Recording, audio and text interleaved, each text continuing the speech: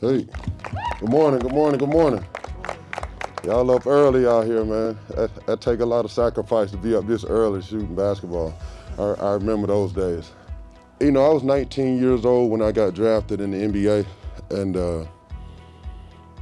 I was 11 years old when I first picked up a basketball, and people was like, okay, that's 8 years. When you're working so hard, it takes a lot of sacrifices.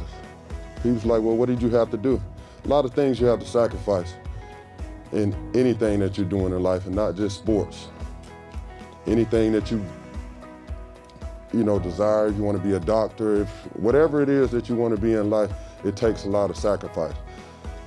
The path I chose, I invested in an $8 basketball. Put everything I wanted to do in that. That's a sacrifice I had to make, but I had to sacrifice a lot of things to do that. I had to take care of my body. I had to hang around the right people. I had to go to school and do my school. So many things I had to sacrifice to be able to accomplish my goal. And the number one thing was taking care of my body. It's 30,000 out here with the HIV in the Philadelphia area. 30,000. Think about that. In the city, 30,000 people are infected with HIV. Think about that. 30,000, think about it. 30,000. 30,000. I know we're all here for this basketball shootout and all this kind of stuff, but we definitely want to make you guys aware of what's going on in the city. You know how large a number that is in the city with HIV? So when I'm talking to you guys about sacrificing, that's one of the things you have to do. Sacrifice to be successful in anything that you want to do in life. Basketball is one thing that I really love.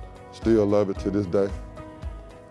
I know you guys are excited about it because you're up here early just to come out here and compete. Basketball is bigger than just playing basketball. It's a lot bigger than just basketball. So my message to you guys today is make a sacrifice. Make a sacrifice to do the right thing. Make a sacrifice to be better every day. Of course, you're gonna make mistakes in life. I've made mistakes in life. I'm gonna continue to make mistakes in life. Pastor Jones gonna make mistakes. Can we learn? So my thing is how you recover from that. Are you gonna try to get better every day after you make that mistake?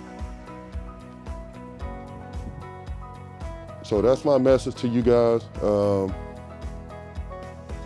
I appreciate you guys having me out. I appreciate you guys coming. Thanks, Pastor Jones, my brother right here, for inviting me here. He know how passionate I am about reaching out to the youth. I came all the way down from Atlanta when he told me about this event because I like to reach out and reach however many kids that I can.